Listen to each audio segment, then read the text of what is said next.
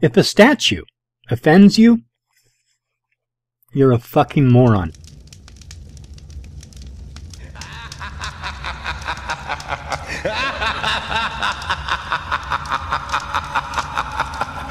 If a word offends you and has power over you, you are a fucking idiot. If you allow a symbol to have any control over you, you are an absolute fucking idiot. Allowing anything to have power over you is a complete and utter mistake. There is absolutely no benefit whatsoever.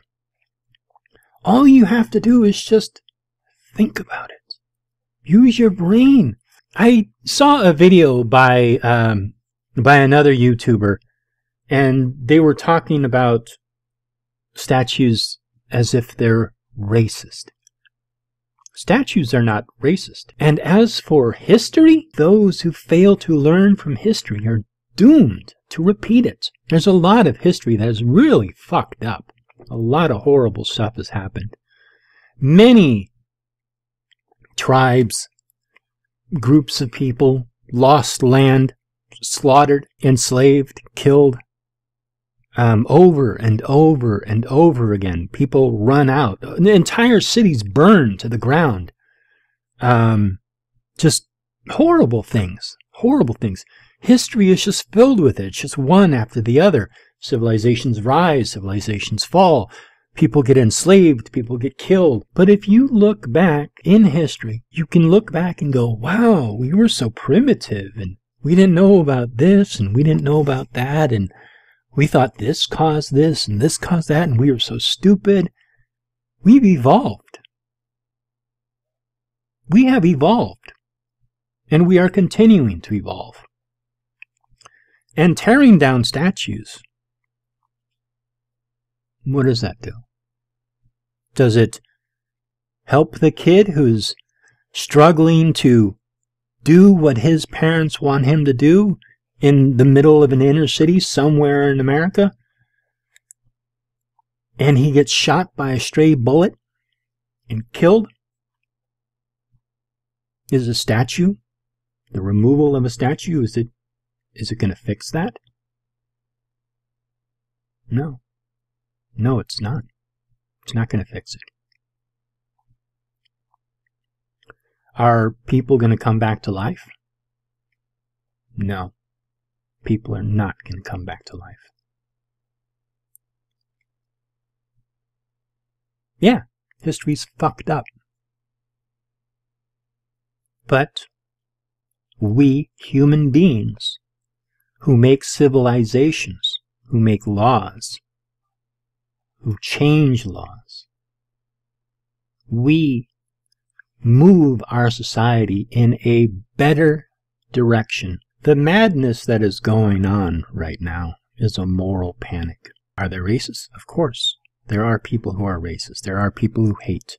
There was an organization that popped up almost overnight, it seemed to me, called the San Francisco Skinheads. And these were people who called themselves Nazis. And they decided that they were going to go around and start intimidating a lot of the punks in San Francisco. And no, we weren't having that. And we openly spoke up about it, got into a lot of fights. There was a place called The Pit right off of Columbus Avenue. Now there's a building there. But before it was a building that was torn down. And so it was just like, you know, it was a pit.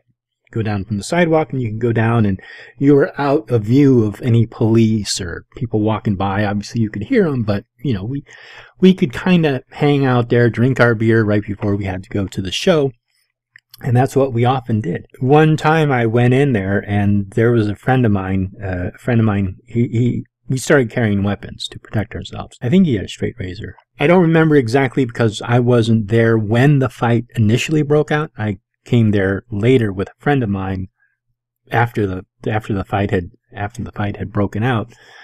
And anyhow, this was a skinhead who was slashing up a friend of mine, and it was a very bloody scene. All kinds of cuts everywhere, just little tiny cuts. I pulled the one guy off. He ran. My friend, we ended up taking him to the hospital. But there was a lot of incidents that I've encountered hatred. And just no reason. Just hated me for whatever reason. Because of who I am, what I represent. I don't know. I don't know why they hated me. But they did.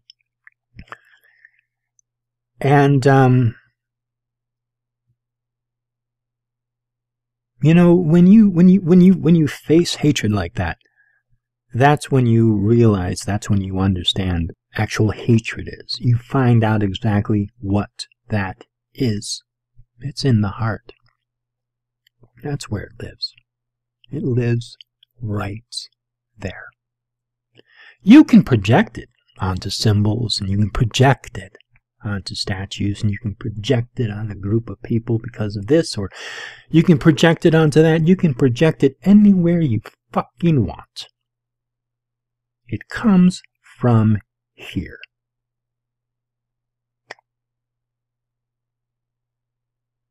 No. The statues of our forefathers are there to remind us of the past. There to remind us of what we once were. To show us how far we have come. Think about it. We've come a long way. Are we perfect? Of course not. We never will be perfect. If you want real change in this world, see it. See the change. If you don't see the change that we have made as a people in the United States for the past 400 years, and all you are focusing on is this little tiny window of our history, you're a fool.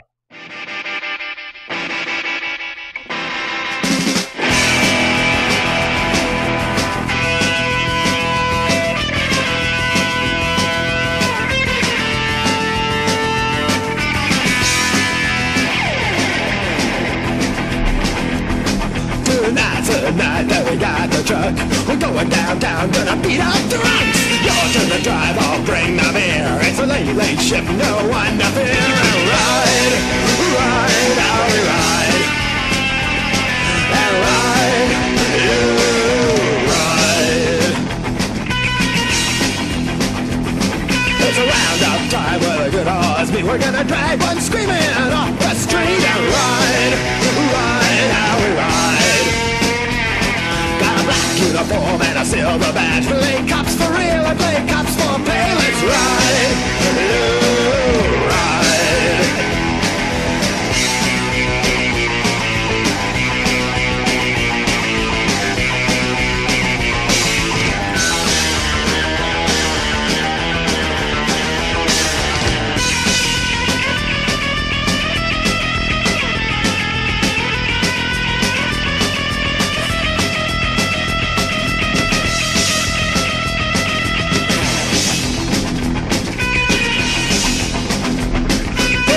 Your dress is a kick in the ass. Let's reach your balloon till you shit in your pants. No move, child, got a big black stick. There's 6 of us, babe, so suck on my dick and ride, ride, how we ride.